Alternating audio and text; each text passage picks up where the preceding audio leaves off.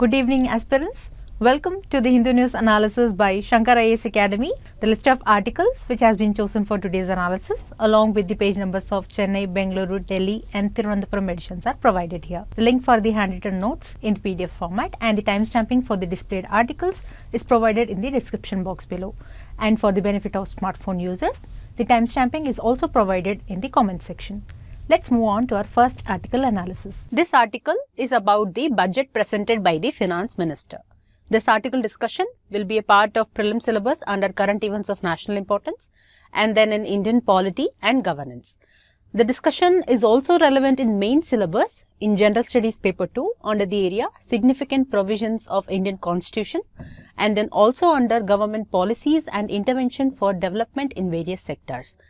Then the discussion is also relevant in GS paper 3 under Indian economy and issues related to planning, mobilization of resources, growth, development and employment, and then also under government budgeting. Yesterday, the Union Finance Minister, while presenting the budget speech, also presented certain documents before the Parliament that are based on the Indian Constitution. One among such documents is the Annual Financial Statement, which is based on Article 112 of Indian Constitution. Another document is Demand for Drafts, which is under the Article 113 of the Indian Constitution. Then finally, the Finance Bill, which is based on Article 110 Clause 1 of Indian Constitution. The Annual Financial Statement consists of estimated receipts and expenditure of the Government of India for the year 2019 to 2020.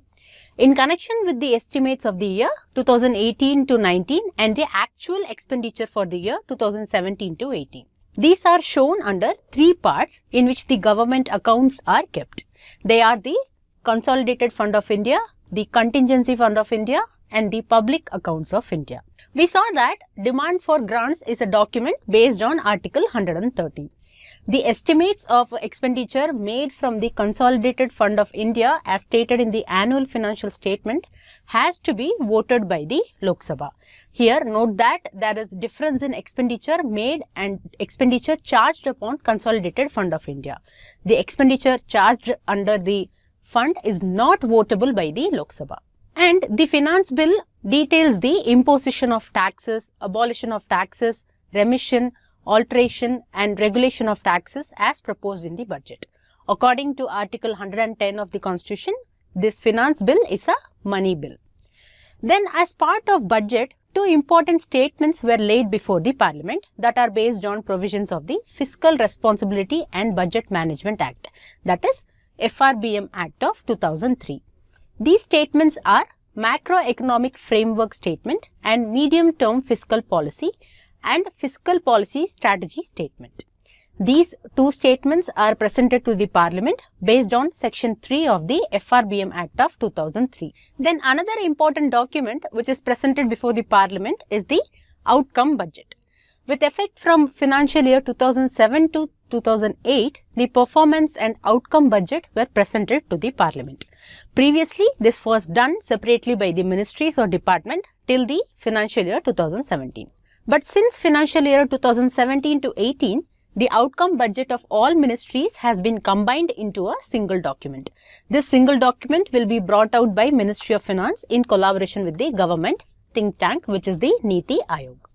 It consists of clearly defined outputs and outcomes of various central sector schemes and centrally sponsored schemes for the present financial year. Now, one correction here. In one of our previous classes, we have mistakenly mentioned that PM Kisan is a centrally sponsored scheme. We request the viewers to note the correction in it because it is a central sector scheme which gets absolute or 100% funding from the central government. Now, coming back to the discussion, the above mentioned all the documents along with the expenditure budget, receipts budget, expenditure profile, budget at a glance and the memorandum explaining the provisions of the Finance Bill are called as budget documents. Also, one more important thing to note here is that there is no mention of the term budget in the Indian Constitution. But however, we have three important budget documents that are based on the provisions of the Indian Constitution. Till the end of this financial year, whatever mentioned in the budget will be discussed in the news again and again. Now let us see few important things mentioned in this news article. The article states that the income tax return can be now filed using Aadhaar. Previously, the requirement of permanent account number, that is PAN, was compulsory. Because of this announcement, it is now expected that many more individuals will file income tax returns. A detailed analysis based on this will be done later in our discussion. Then the article also states that the customs duty on gold and other precious metals has been increased from 10% to 12.5%. Here the customs duty is nothing but the tax levied or imposed on the imports. Then the excise duty for fuel has been hiked by ₹1. Here the excise duty is an indirect tax which is levied on those goods that are manufactured in India and are meant for home consumption. Then the budget has announced that ₹1 lakh loan will be given under Mudra scheme to one woman in every self-help group. The Mudra loans are extended for a variety of purposes that provides income generation and employment creation in manufacturing, services, retail and agriculture allied activities. Then also the Swachh Bharat mission has been expanded to undertake the solid waste management in all villages. Then along with this, it was also announced that the Reserve Bank of India is to be the regulator for the housing finance sector. It was also mentioned that the Reserve Bank of India is to be strengthened in its regulatory role with respect to the non-banking and financial companies, that is NBFCs. Then the goods and services tax for the electric vehicles has been reduced from 12% to 5%. Also, a new section 80EEB has been inserted into the Income Tax Act. This section aims to provide for a deduction of 1.5 lakhs on interest on loans obtained from financial institutions for the purchase of an electric vehicle. This is a huge support offered by the government to urge the citizens to adopt for cleaner forms of energy to minimize pollution. Then another announcement in the budget was the corporate tax rate has been lowered for the companies with an annual turnover less than 400 crore. Thus, the government has expressed its support based on reduction in tax for such firms to aid in the growth. The news article also says that the startups have been relieved from angel tax. After the selling of shares by the startups, the fair market value of the premium of shares issued by them are assessed by the tax authorities. In such assessment, if certain premium was found to be in excess of the fair market value, the excess amount in share price or premium will be grouped as income from other sources and it will be taxed at 30.9%. This assessment had lot of issues because in one assessment by an independent entity, the share prices will be found to be of fair market value. But when tax officials come, in their calculations, it becomes excess.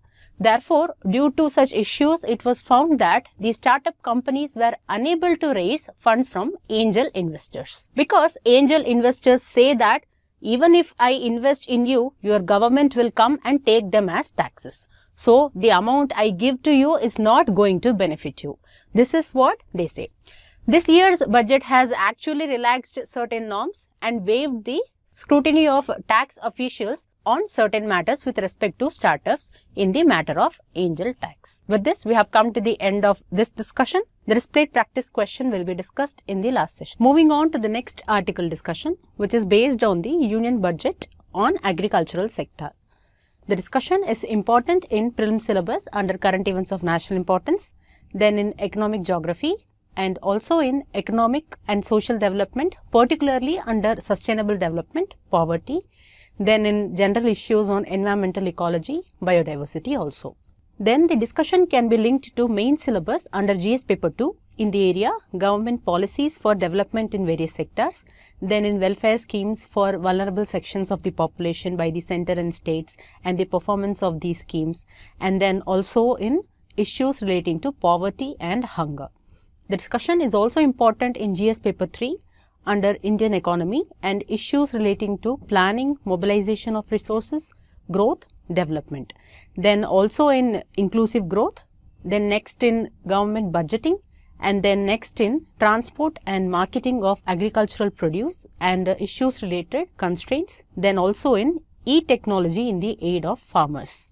In the Union Budget on the agricultural sector, the Finance Minister pointed to the policy initiatives in the sector. One of the policy initiatives was based on the Online National Agriculture Market, that is eNAM. The Finance Minister noted that the Union Government will work with state governments to allow farmers to benefit from eNAM. Here, the National Agriculture Market, that is eNAM, is a pan-India electronic trading portal.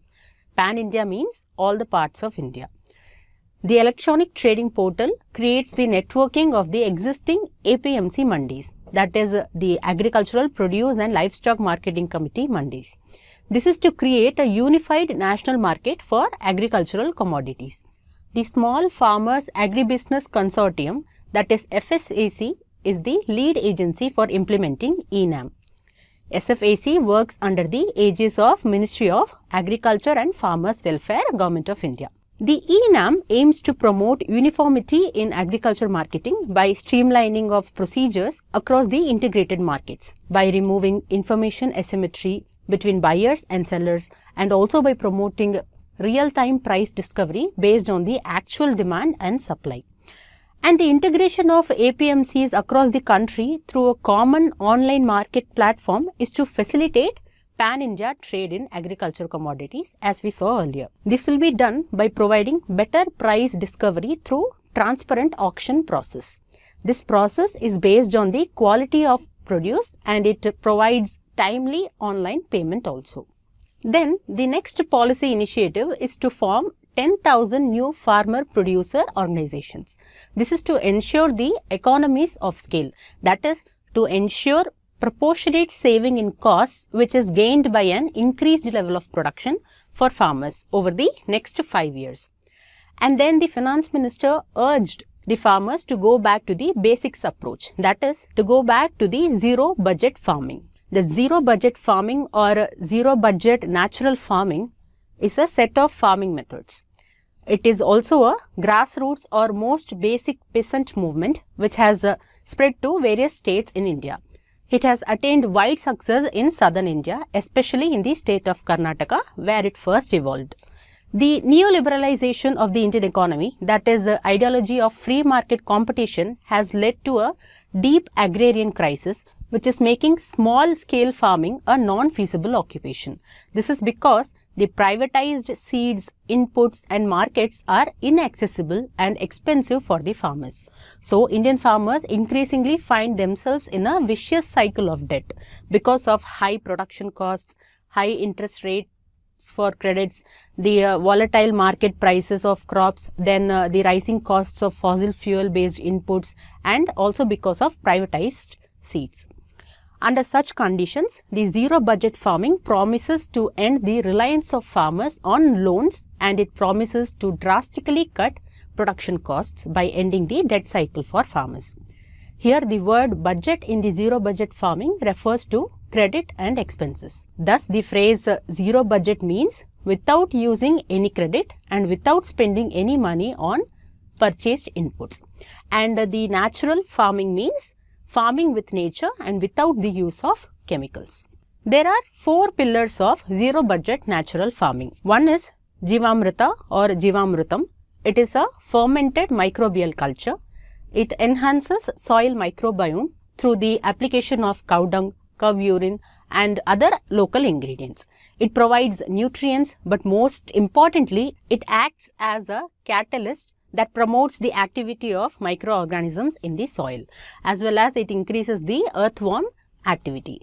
Jivamrita also helps to prevent fungal and bacterial plant diseases. Then the next pillar is the Bijamrita or Bijamrutam. It is a treatment used for seeds, seedlings or any planting material. Bijamrita is effective in protecting young roots from fungus as well as from soil-borne or seed-borne diseases that commonly affect plants after the monsoon period. It is composed of similar ingredients like Jivamrita such as local cow dung, a powerful natural fungicide and cow urine, strong antibacterial liquid, lime and soil. Then next is the Achadana mulching. Mulching means materials such as decaying leaves, barks or compost are spread around or are spread over a plant to enrich the soil or to insulate the soil. Then finally, Vapasa moisture. the plant roots need a lot of water, thus countering the over-reliance on irrigation in green revolution farming. Vapasa is the condition where there are both air molecules and water molecules present in the soil. If all this can be achieved, then there will not be any need to use chemical fertilizers. That is why the finance minister is proposing to adopt such farming method. Now, after these announcements, the farmers group have complained that re-elected government's first budget has ignored their concerns. Also, they noted that when the interim budget was presented in February, there was a clear focus on farmers' welfare by the government because of the upcoming Lok Sabha elections, and 5 months later, the re-elected government's first budget has ignored their concerns as the elections are over. This complaint is because half the country is in the grip of drought today, and no special concern or commitment has been given for that by the government. But if you see, the agricultural ministry's budget has been almost doubled. It is rupees 1.38 lakh crore this year in comparison to the revised estimates. You may think, then why the farmers are unhappy? This is because the lion's share, that is the largest part of the agricultural ministry's budget, is meant for the single scheme, and that scheme is PM Kisan scheme. We know that PM Kisan is an income support scheme for the small and marginal farmers, which was announced in the interim budget just before the elections. And in this also there are some problems, because one of the election promise and cabinet decision was to expand the PM Kisan scheme to all farmers. But it does not seem to be reflected in the budget, because the allocation for the scheme is only rupees 75,000 crore. But the amount needed to cover all the farmers was estimated by the government to be around 87,000 crore. So the allocated budget is short of almost rupees 12,000 crore. In addition to this, the finance minister also mentioned about the focus on agriculture infrastructure. The minister ensured support to the private entrepreneurship in driving value addition to the farmers' produce from the field, and for those from allied activities also, like bamboo and timber from the hedges, and private entrepreneurship for generating renewable energy also. For this, the minister noted that Annadata can also be Urjadata. Annadata means food cultivator and Urjadata means power generator. So it means the farmers as the power generators of renewable energy. And also the agricultural infrastructure emphasizing on dairying through cooperatives shall be encouraged. It was said by the finance minister. This will be done through creating infrastructure for cattle feed manufacturing, milk procurement, processing and marketing. The agri infrastructure will be strengthened through farmer welfare schemes, including crop insurance, market intervention and price support, and the PM AASHAare procurement scheme. Because all these schemes got higher allocations than the last budget. But still the farmers groups feel that this fund will not be sufficient at the time of agricultural crisis and water stress. According to the farmers groups, for the farmers to get the benefit of MSP, that is minimum support prices, the government should have allocated at least rupees 50,000 crore under PM AASHAare, so that it will guarantee the procurement at mentioned MSPs. But currently the scheme has been allocated only 1500 crores. PM AASHAare is the acronym for Pradhan Mantri Annadata Aay Sanrakshan Abhiyan. The PM AASHAare scheme is aimed at ensuring remunerative prices to the farmers for their produce. You may think already we have minimum support price to provide the remunerative prices to farmers. Then why there is a need for a new scheme? This is because increasing MSP is not adequate, and it is important that farmers should get full benefit of the announced MSPs. For this, government realizes that it is essential if price of the agricultural produce market is less than the MSP. Then in that case, state government and central government should purchase either at MSP or work in a manner to provide MSP for the farmers through some other mechanism. With this approach, the umbrella scheme of PM AASHAare was introduced. It has 3 sub-schemes. One is price support scheme, other is price deficiency payment scheme, and the third one is pilot of private procurement and stockist scheme. In the price support scheme or in the PSS, the physical procurement of pulses, oil seeds and copra will be done by central nodal agencies, with proactive role of state governments. It is also decided that in addition to the National Agricultural Cooperative Marketing Federation of India Limited, the Food Corporation of India will take up PSS operations in states and districts. The procurement expenditure and losses due to the procurement will be borne by the central government as per norms. Under Price Deficiency Payment Scheme, it is proposed to cover all oil seeds for which MSP is notified. In this, the direct payment of the difference between the MSP and the selling price will be made to pre-registered farmers who is selling his produce in the notified market yard through a transparent auction process. All payment will be done directly into registered bank account of the farmer. This scheme does not involve any physical procurement of crops as farmers are paid the difference between the MSP and the sale price. Then the Private Procurement Stockist Scheme, or that is PPSS, was rolled on pilot basis for oil seeds. It involves the participation of private stock. The pilot district or selected APMCs of district will cover one or more crop of oil seeds for which the MSP is notified. Since this is similar to the Price Support Scheme or PSS, which involves physical procurement of the notified commodity, the Private Procurement Stockist Scheme shall substitute the PSS or PDPS in the pilot districts. The selected private agency shall procure the commodity at MSP in the notified markets during the notified period from the registered farmers in consonance with the PPSS guidelines. We will see more detailed analysis on PM ASHA in the coming days. With this, we have come to the end of this discussion. Moving on to the next news article, which talks about the steps that are taken in the recent budget announcement to transform the cash-driven economy to a less cash economy. This article discussion will be relevant under the current events of national importance and then also under the area economic development. The discussion will also be helpful in your main syllabus in GS paper 2 under government policies and interventions in various sectors and also in e-governance. Then it is also relevant in GS paper 3 under Indian economy. The article states that the business establishments with an annual turnover of more than 50 crore should not impose any charges on the customers using digital mode for payments. This is because the business establishments used to charge some amount from the customers for using the digital mode of payments because of the merchant discount rate. Here you should note that in the 2018 prelims exam, there was a question on the merchant discount rate. So let us know what is this.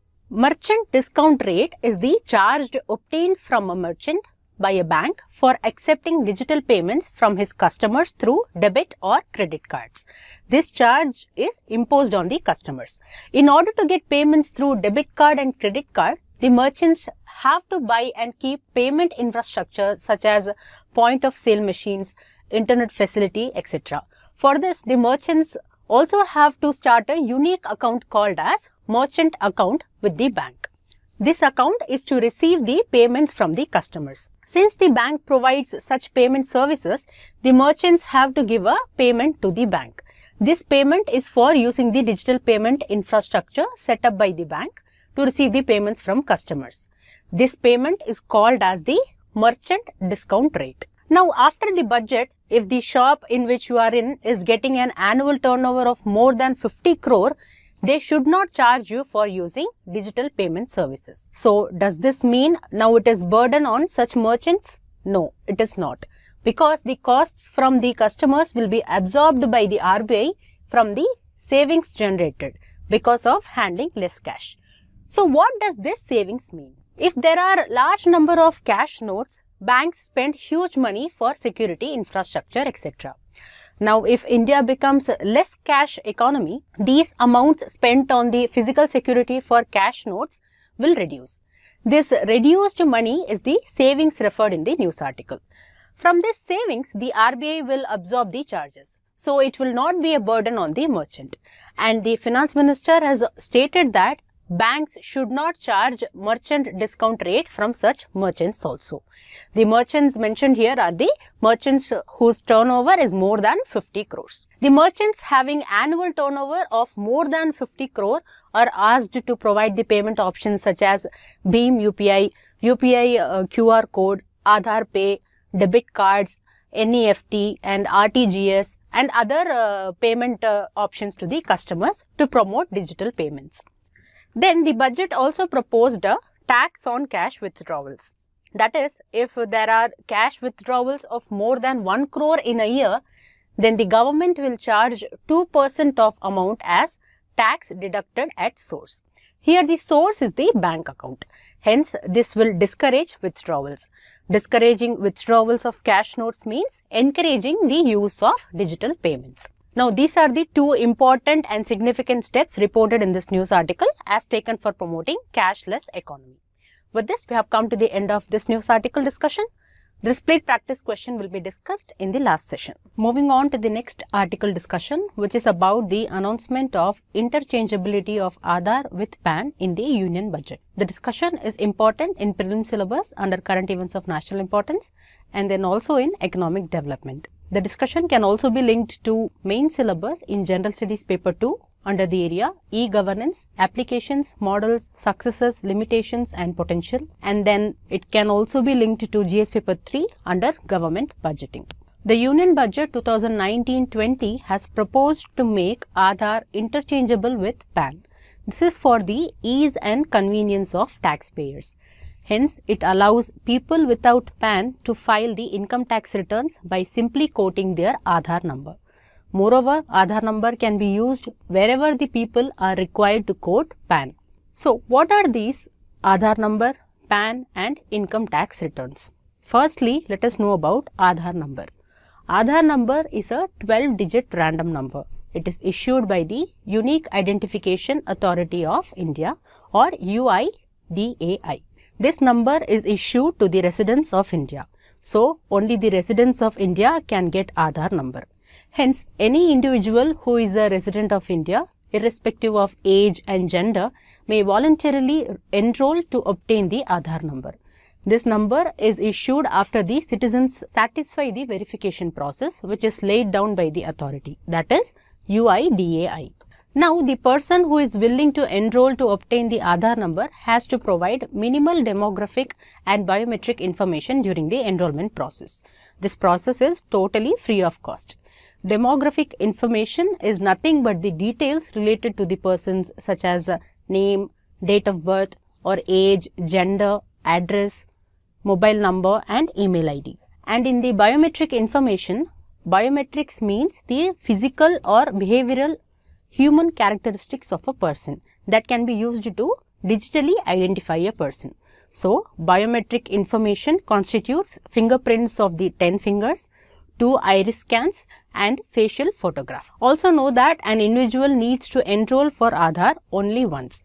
This is because it is a unique number allocated to the individuals and it cannot be duplicated as no two persons will have the same biometrics. So, it is unique and robust enough to eliminate duplicates and fake identities.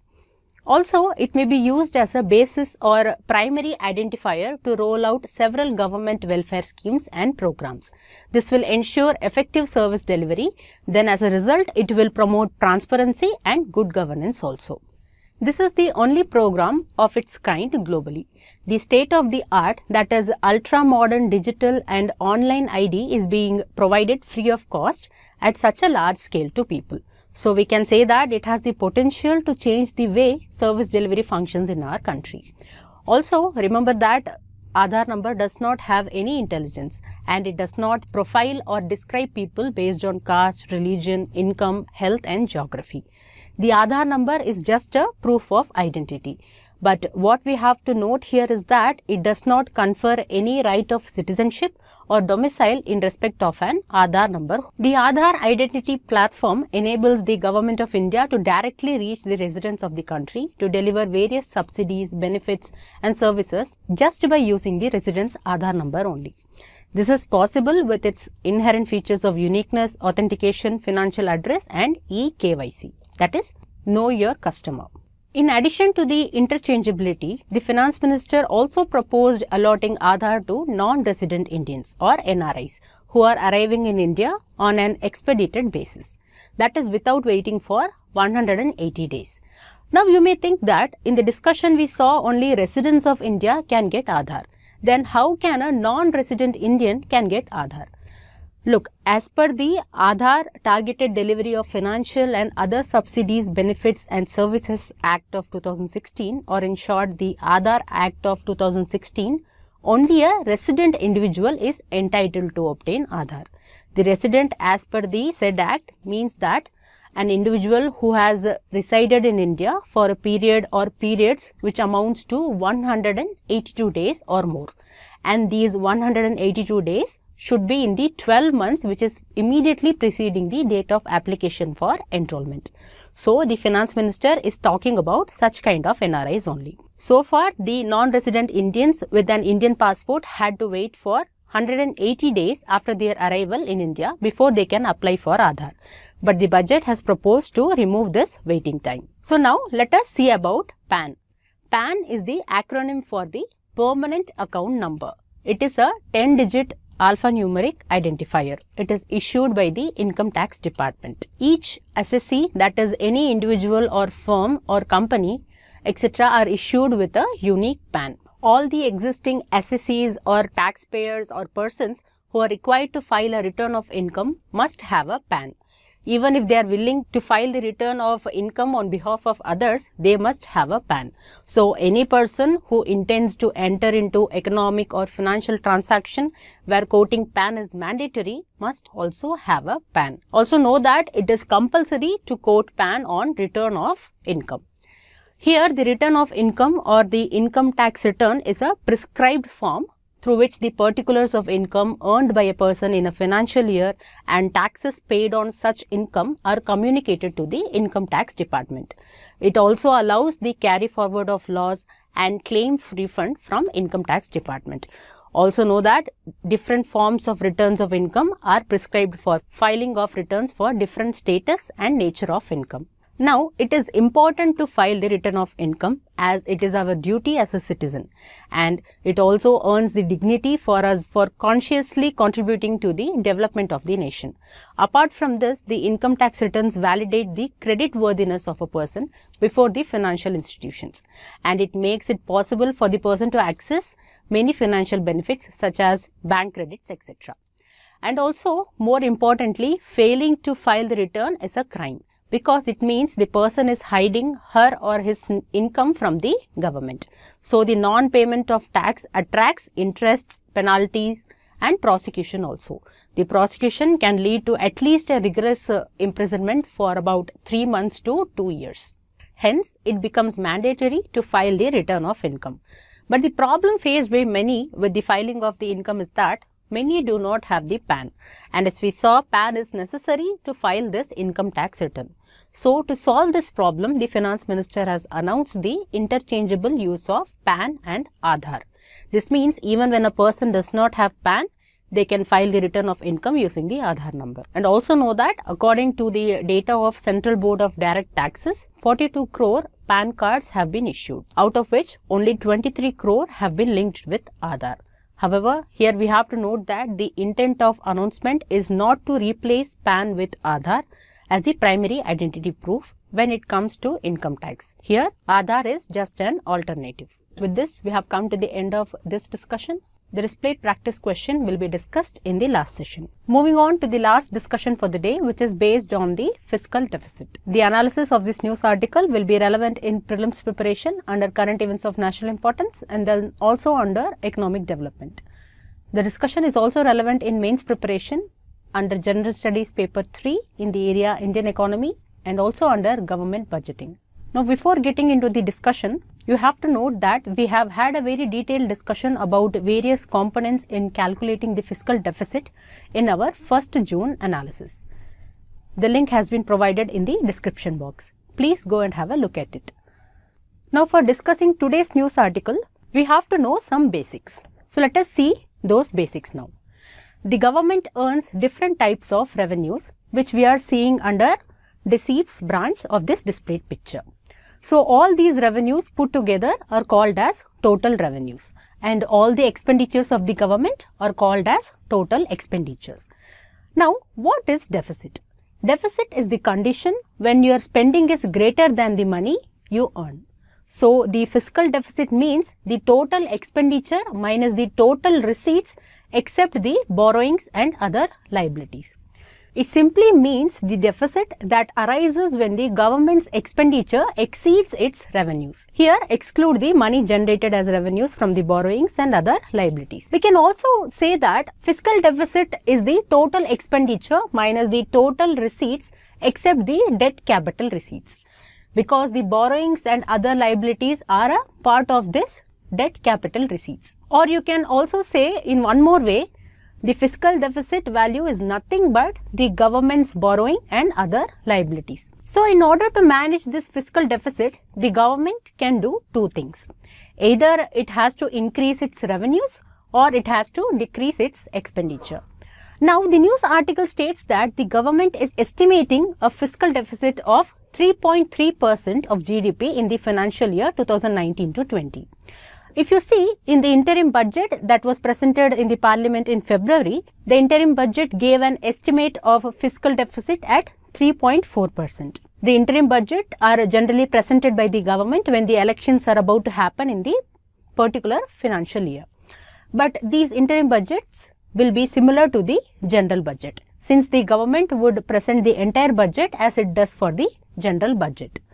We saw that in order to efficiently manage fiscal deficit, the government should either get more revenues or decrease or control its expenses. The Finance Secretary has given the same reason to why they have reduced the estimates of fiscal deficit from 3.4% to 3.3%. Under the revenue receipts, we have the tax revenues and non-tax revenues. And under the tax revenues, we have the direct taxes like income tax, wealth tax, etc. And indirect taxes like GST, customs duty, excise duty, etc. are also there. The Finance Secretary has said that the direct taxes have been budgeted to increase by 17.5% in this financial year, that is in 2019-20. While in the financial year 2018-19, there has been an increase of 23 to 24%. Next, the budget has estimated an increase of indirect taxes by 15%. Then the government also aims to increase the revenue from the non-tax revenues, such as receiving money in the form of interest, profits and dividends. The Finance Secretary has said that the government had budgeted a dividend from the Reserve Bank of India, which is about rupees 90,000 crore. Then under non-debt capital receipts, you have the disinvestment proceeds, which is nothing but the money earned by the government by withdrawing its investments that it has on public units. The government has said that it has set itself a target of rupees 1,05,000 crore for disinvestment proceeds for the financial year 2019-20. So all these will give revenues or money to the government. Now, coming to the expenditure side of the budget, the Finance Secretary has said that the amount budgeted now is more or less the same as in the interim budget that was tabled in the Parliament in the month of February before elections. The news article also mentions that the government has cut the allocations for several major schemes. The largest expenditure cut is for the Swachh Bharat scheme, where the government has cut around 4,334 crore. So, when compared to the interim budget, the government will save about rupees 6,000 crore overall. All this will reduce or bring the fiscal deficit down to 3.3% from 3.4%. However, the rating agencies and tax analysts say that there is a risk of missing the 3.3% target if tax revenue falls short of the target. One of the market analysts has told that the government is over dependent on disinvestment income, then on higher taxes on the rich, and also on the increased excise duties on petrol, diesel, precious metals and tobacco products. He has told that if the incomes to the government from tax revenues are going to be less in this financial year, then the government will miss the fiscal deficit target. So, here the incomes are nothing but the revenues to the government. Even the economic survey has said that fiscal deficit targets will be affected if the government will not collect enough money from the tax revenues, similar to the condition in financial year 2018-19. If you see in the financial year 2018-19, the government predicted a total revenue of 17.2 lakh crore in its revised estimates. But the data in the economic survey showed this was actually 1.6 lakh crore lower That means it was just 15.6 lakh crore. Now this reduction in revenues was due to reduction in collections from the tax receipts. To summarize this news article, we can say that the government is aiming to increase its revenues through the form of tax revenues, disinvestments, then hiking the customs duties for certain products and decrease its expenditures in form of cuts in the allocations made to several schemes. With this, we have come to the end of our article discussion sessions. The displayed practice question will be discussed in the next session. Moving on to the last session for the day, practice questions discussion session. If you look at the first question, it is about the union budget. The question is, which of the following is correct with respect to the union budget presented by the finance minister? 4 options have been given. The first option says, the budget document does not include the demand for grants under Article 113 of Indian Constitution. But in our analysis, we saw that there are 3 budget documents which are based on Indian Constitution, and one among them is demand for grants, which is provided under Article 113 of the Indian Constitution. So this statement is wrong. Then the second statement is the term budget is found in the Constitution of India. Now this statement is also wrong because we saw that the term budget is not mentioned in the Constitution of India, but there are 3 budget documents. One is the annual financial statement, and then next is the demand for grants, and the third one is the finance bill. Now if you look at the last option, it has given all the above are correct. Now just we saw that option A and B are incorrect. So this means option D is also incorrect. That makes our option C as the correct statement. And also know that the annual financial statement, which is a part of the budget, is mentioned in the Indian Constitution, and it has been mentioned under Article 112 of the Constitution of India. Now if you look at the next question, it is based on the PAN, that is permanent account number. The first statement is given as permanent account number is a 12-digit random number that is issued by the income tax department. We know that PAN number is associated with income tax, so we can assume that PAN number is issued by the income tax department. But here the problem is not with the department. Here the problem is it has been given as 12-digit random number. But permanent account number is a 10-digit alphanumeric number. The 12-digit random number is nothing but the Aadhaar, not the PAN number. Okay, so this statement is wrong. Then if you see the second statement, it says that it is compulsory to quote PAN on return of income. Now during our discussion, we saw that PAN was necessary for filing the return of income, and it is also compulsory. But now the government has proposed to interchangeably use PAN with Aadhaar number, but it has not yet been implemented. So we can assume that only now PAN is compulsory. So this statement is correct. So the correct answer to this question is option B, 2 only. Now this next question is based on the digital transactions. The question is, which of the following is a measure of promoting digital transactions? 4 options have been given. We have to choose the correct option. Now the first statement talks about imposing tax for digital payments. If this is done, it will discourage digital payments. So this is not the correct answer. If you see the second statement, it states a levy on merchant discount rate on a merchant having a turnover of more than 50 crore per annum. Now the second statement talks about merchant discount rate as to be charged from a merchant. This will not encourage the merchant or the customer to carry out digital payments. Imagine you are buying a product, and if you pay by cash, no extra charge, but if you use digital mode, you are charged. This will not promote digital transaction, rather it will discourage the digital transaction. So this is also not the correct answer.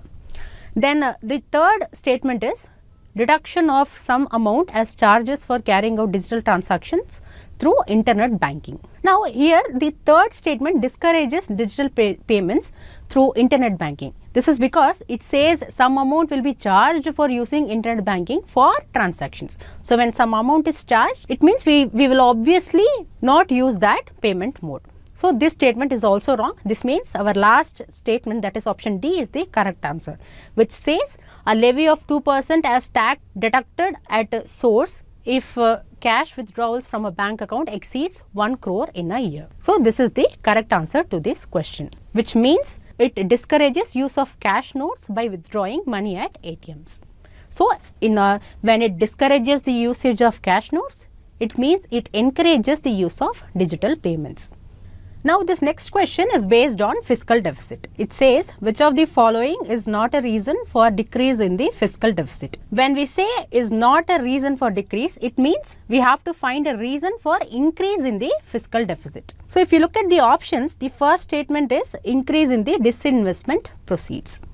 Now disinvestment comes under non-debt capital receipts. If disinvestments are done, government will receive money. So it is a revenue. If the revenue increase, fiscal deficit decreases.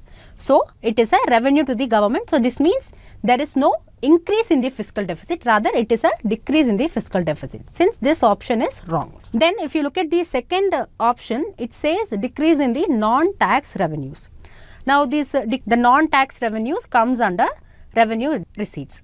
If it decreases, revenue also decreases, which means fiscal deficit increases. So this is the correct answer to our question. But also know that option C, decrease in the expenditure of social sector schemes, it comes under the capital expenditure. Here if the expenditure decreases, the fiscal deficit also decreases. Then the last option, increase in customs duty, it comes under tax revenues. If revenues increase, then the fiscal deficit decrease. So which is also the wrong option. So the correct answer to this question is option B, decrease in non-tax revenues. With this, we have come to the end of our analysis and question answer discussion sessions. If you like the video, don't forget to like, comment and share, and do subscribe to Shankar IAS Academy YouTube channel for more updates on civil service examination preparation.